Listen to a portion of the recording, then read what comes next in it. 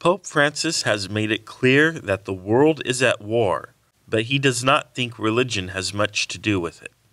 "It's war. We don't have to be afraid to say this," he told reporters. "A war of interests, for money, resources. I'm not speaking of a war of religions. Religions don't want war. The others want war." Pope Francis was speaking about the motivations of the various actors in the war on terror.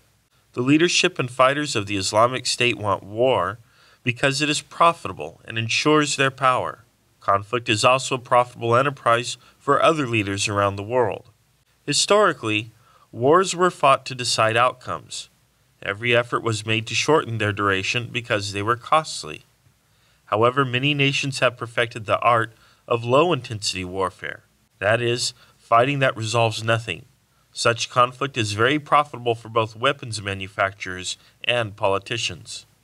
It is profit and power, not faith, that is driving this perpetual conflict. Security is very tight around the World Youth Day celebrations.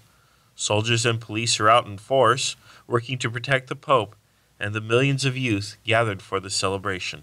Thank you for watching our exclusive California Network Daily Briefing. Please subscribe to our channel and tell us how much you like our news in the comments below.